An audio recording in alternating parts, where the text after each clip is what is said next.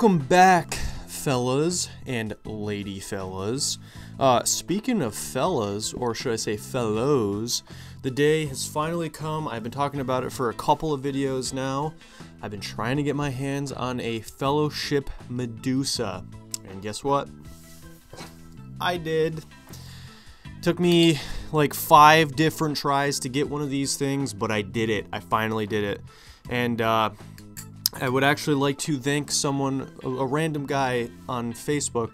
I just happened to join this Balisong Facebook group, and I opened up my Facebook, and then boom, there it was. Bam, right here. If I can add it. Hopefully I can add it. If not, my hand's just here. This guy posts up a thing saying, hey, Fellowship Medusas are available on Knife Center. So I immediately saw it. It was posted up like 3 minutes before I had seen it. Went over to Knife Center, snagged myself one immediately. Big thanks to Knife Center too, because their website is so much easier to use than Arizona Knife Customs. The other times that I was trying to grab the Medusa, I failed on Arizona Knife Customs because the freaking website kept crashing on me. So Knife Center was awesome, went right on, put my information in, boom, had one. It was awesome. Anyways, got it in, and weirdly enough, this is actually the first Balisong I've ever bought brand new, like from a store. The only other Balisong I've bought brand new, which wasn't from a store, it was from a person, my good friend Casey, also known as Turbo Jackalope. I think he was the first person I ever actually bought like a brand new knife off of, but usually all of my knives are used. So this was the first one I ever got in new, so that was kind of cool. First knife that I ever came with a receipt. But anyways, you guys don't really care about all that stuff. What you care about is this knife. Why does everybody love it so much? Is it worth the hype? Is it worth the $450 or the $650 that I've been seeing them going for on secondhand market? And here's my solid answer. I've had this thing now for about a week. I've been flipping it for about a week pretty consistently, and man, is this thing awesome. I totally see the hype. I totally understand why people like it so much. It's a work of art. It really is really awesome. Just to start out here, this thing is long. Like, this is one of the longer Balisongs I have played with. I mean, I don't know. I mean, a lot of you have heard of the Ham Chimera, which is another large Balisong. This is up there. This is like Chimera length. It is channel and it's pinned, but it's not the type of pins that you're used to. These are more like Kraken pins, and actually, you know what? Let's get a little bit closer while I'm talking about this stuff. All right, so now that we're a little bit closer, here she is. Here is the Medusa. Very, very gorgeous design. Simplistic but pretty at the same time. I like that it's got these little divots on the side here. It helps with flipping, and especially doing things like, it's got it on the inside here too. Things like the choker fan. Jeez, couldn't remember it for a second. Man, is this an awesome knife. So anyway, so yeah, so getting back into it. So, ooh, cut myself a little bit there. These pins are kind of like Kraken pins, and actually, hold on, one more pause. Okay, that was the last pause, I promise. I was just so excited to do this review, I didn't even bring anything in for the video. I was just like, let's start this review. Anyways, so yeah, so it's just like Kraken pins. So I have this Kraken right here. They're almost identical. Like, you can see it's the exact same type of pin setup. So I think that is actually my only gripe with this knife. Otherwise, this thing is so cool. So let me just get a couple of valleys here. So you can see kind of from that angle, it's longer than like a replicant. This isn't like a stock rep. This is my stitch steel rep. Oh, actually, they're about the same length. I didn't even realize that. These are actually the same. That's kind of cool. So maybe it's not quite as long as I thought it was.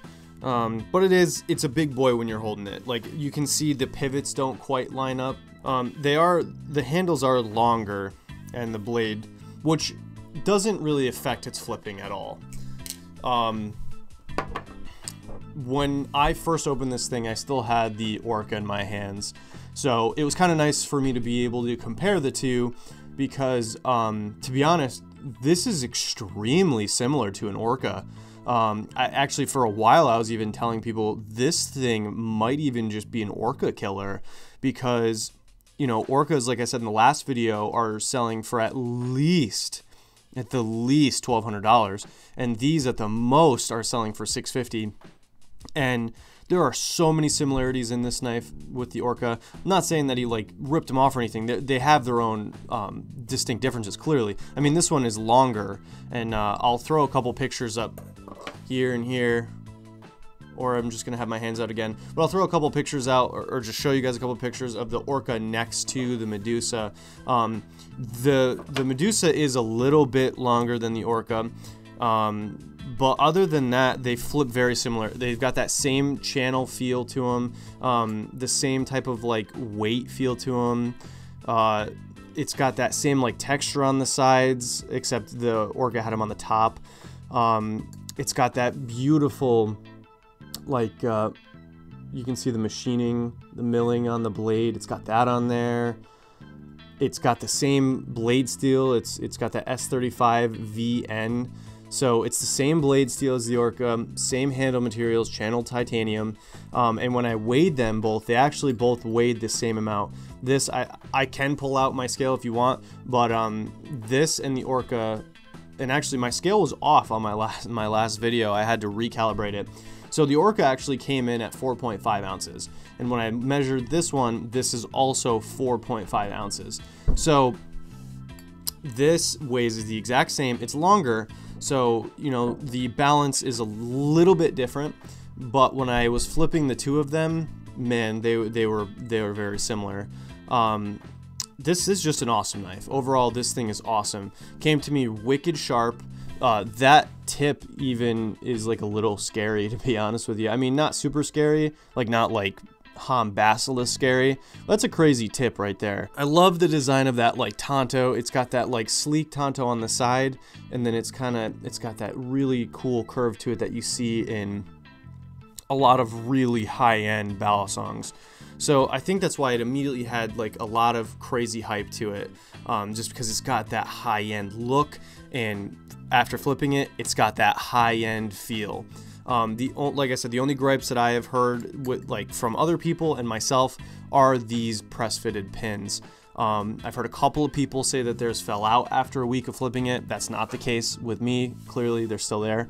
You know, and other people haven't had a problem like me. So it's really, I guess it depends on what you get. But the owner of Fellowship is really cool. He's a cool guy. I messaged him the other day.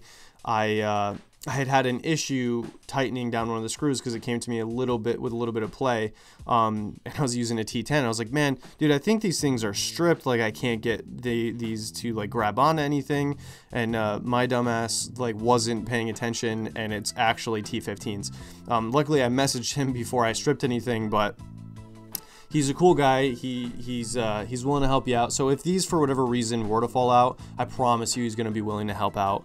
Also, if you did happen to strip these screws, he does have spares on his website, which helps a lot. So if you strip them for whatever reason, they back out and you lose them, whatever happens, I don't think they're going to back out. Just saying, if you lose them, he's got extras. And that's always good to know, especially because these are very unique screws, which I thought was really cool. And I think that brings the design kind of together. It's a very unique look. I think with just like some plain Jane screws, this thing just wouldn't look as nice as it does. Now it is kind of thin. It's you know, when you compare it to a rep, it's a little bit thin. It's like not like crazy thin, but it's a little bit thin. You know, here, I'll show you the bottom too. You know, it's like it's not a crazy difference, but in hand, you can tell it's a little thin. But, you know, I think if it was any thicker, the balance wouldn't be as good as it is on it. And it's just, I think overall a great knife. It came in with like really good play. When I say good play, I like none. Like no play, no tap at all. So like for a production balisong to come in like that, that's like huge, because most of the butterfly knives that I get in, well, none of them come in new for me, but pretty much every single one of them I get in, even if it's just I'm the second owner and the previous owner didn't touch it at all. Almost every production knife I've had come in, besides squid stuff. Squid stuff always comes in really good, but like I've had so many alpha beasts and replicants that just come in with so much play and tap that I end up having to tune it myself, which is why I learned to do that and told you guys how to do it in my first video. So, you know, for it to come in with no play and no tap, that's huge. I like too that it's got such a small nip on the top. The nip shape and size reminds me a lot of like a Monarch. Just looking at it, I don't have a Monarch to compare it to, but that's like, you can see even just here, it's a very similar size and shape to it, which I think looks really nice, and it doesn't get like in the way when you're flipping it. So, you know, it's nice. It's a nice little touch. Now another thing, I always got to do a little bit of ring test.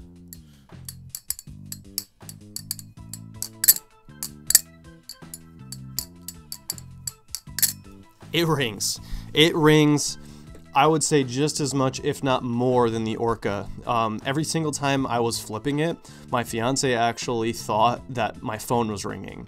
And that was the first. She didn't think that when I was flipping the Orca, but every time I was flipping it, she would go, "Hey, I think your phone's ringing." And I would check every time, and I'm like, "No, my phone's not ringing." And then I keep flipping it again. She'd go, "No, I definitely hear it."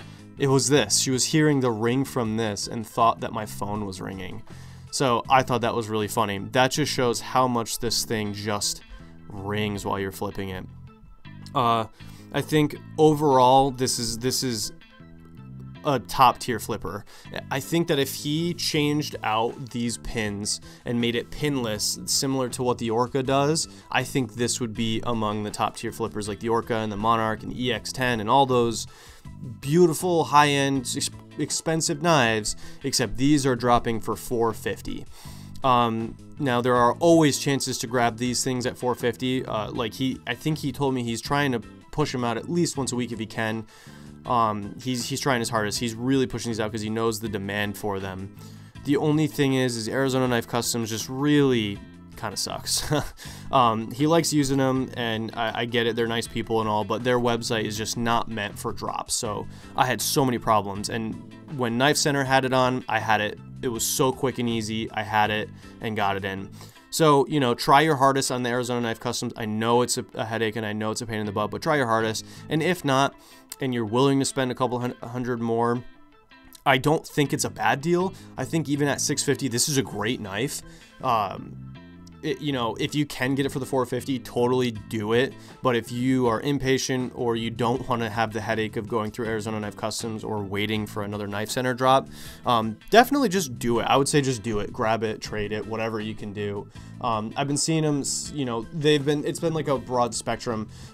Secondhand, I've seen them sell as low as $500 and as high as $650. I think anything over $650 is a little much for this knife.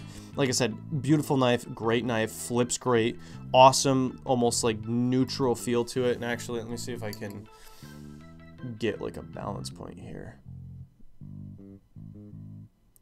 You can kind of see it. It's like right about there. It's right about there on this knife. So, you know, it's got a very like neutral balance to it. So it flips really good because of that. But anyways, yes, like I was saying, it's very much like a high-end Bally for sure. Not worth more than $650, I would say. I think even if he bumped these up like himself, these prices to $650, I think that secondhand they wouldn't sell for much more than that, because they're just, in my opinion, they're just not worth more than $650, especially with those press-fitted pins in there. He's trying his hardest to keep them low. So I really appreciate that, because this for $450 was such a good grab. I mean, you know, a rep, people are spending secondhand $425 on you know, like especially like a select like this. So, you know, for $25 more, you get yourself this channel, beautiful channel Bally. It's big, but man, does it flip cool. It's such a fun flipper. I've had a really good time flipping this thing since I got it in. If you have a chance to grab one, I would recommend grabbing these. I do think, you know, right now they're in their prime, so I do think there is a lot of high hype about them, which, you know, keep in mind, hype always eventually dies, you know, and it fluctuates sometimes. I don't know if anybody noticed, but like, you know, rep prices, there's hype on those sometimes because, you know, a new color comes out or something, or you know, what were those? The hybrids. Everybody wanted the hybrids. There was a huge hype on them, but then people try them and then the prices dip. So this is one that I don't think it's going to dip because people try them and don't like them. I think it'll just dip once more get out there. I think, you know, prices might drop a little bit, but I don't think anyone's going to like this knife any less. I think this is a awesome knife that's going to stand out for a while now. Just because its overall look, its feel, its quality to it, it's got that high-end quality that everyone's looking for a really good price. So would recommend picking one up if you can. Great knife. There we go. Went out of focus for a second. Great knife. I don't really know if there's much more to say about it, to be honest. So really quick, before I wrap everything up here, I figured I would just pull up some stats because I'm sure you guys like hearing stuff like that. And I just pulled this up actually straight from Fellowship's website. If you guys are interested in looking at his stuff or you want those screws like I was talking about, go to fellowshipblades.com and you'll be able to find all that stuff there. Again, that's fellowshipblades.com. I'll try to leave a link in the description for you guys so that you have a link to just kind of head to there. But anyways, so it is, he says it's 4.4 ounces. My scale said it was 4.5. There might be a little bit of a difference there, but so there's that. Like I said, it was S35 VN steel. He's using grade 5 titanium on these handles. He's got bushings in it, clearly. That's why there's no tap, and that beautiful ring, no play. And then he's using phosphorus bronze washers, which is the same type of, you'll hear that a lot of people, oh, it's got PB, phosphorus bronze. It's the same type of washers that you see in a Rep or in a Kraken. So, you know, no like super crazy things there. And then, like I said, it's got T15 stainless steel pivots and pivot screws. So T15s on these guys, don't be a dumbass like me and try to use a T10 on it. You will strip it and then you'll end up having to buy new screws on that. So anyways, yes, this is a great knife. There's a lot of hype around it. Do I think it's overhyped? Maybe, but it's brand new. It's a brand new knife, and I think for the price point and the flippability and the quality of it, I was blown away by this knife. I think I totally see why these things sell out in seconds, and I see why they sell out in minutes secondhand when someone throws it up for $650. Totally makes sense. I totally get it. This is going to be a Bally that I think is going to be big, and Fellowship is just starting out too. This is only his second model, so I'm very excited to see where he goes in the future with his other models, or even if he made like a Medusa 2.0. I think it'd be really cool if he did make a Medusa 2.0. If he made it just a tad smaller and made it pinless, I think, man, that would blow everything already that he's made out of the water. I mean, he's already outdone himself with this model. So definitely keep your eye out. Fellowship Blades. Check him out on Instagram. Check out his website. I highly recommend it. You will not be disappointed. It's keep an eye on him. He's a cool guy. He's cool to talk to. I talked to him at Blade Show a little bit. This was before he had made the Medusa, but I think he's going places. I think he's going to be just as big as like Squid or even BRS in the near future here if he keeps pumping out really good stuff like this. So yeah, definitely check him out, and I really appreciate you guys watching this week's video. I was able to actually get one out this week, which is cool. And also keep your eye out. Real soon we will have a video thanks to Casey Turbo Jackalope on Instagram. He has sent over some footage for me to put together, and we'll have a how-to video on making titanium handles for bare bones. But I'm sure that doesn't just go with bare bones. I'm pretty sure what he sent me you could use to make titanium handles for anything. So keep an eye out for that video. That's going to be a really cool video coming out. As soon as I can get myself to review all the footage and put it together, that will be posted on the channel as well. And also, if any of you guys are interested in lo-fi music, I'm talking like chill, hanging out, whether you're just chilling and studying or chilling and flipping. I just started a lo-fi channel myself. I'm calling it Ezilla. I've had it attached to my YouTube channel here, so if that's something you're interested in, go ahead and check that page out for me too. I'd really appreciate it if you could drop me a subscription or a like or something. I don't know, or just check it out and tell me what you think about it. I'm just trying to make some cool content for all you guys, and I like what I do, so I hope that you guys like what I do as well. Anyways, thanks for watching this week's video. If you have any questions about the Medusa, or want to talk to me a little bit, like I said, feel free to DM me anytime at RyanCCC98 on Instagram. I'm more than happy to talk with you about any ballet stuff or knife stuff in general. I'm pretty quick to respond for the most part. Sometimes I'm busy, but shoot me a message. I love to talk about stuff like that with you guys. So feel free, and I'll see you guys in the next video. Thanks for watching.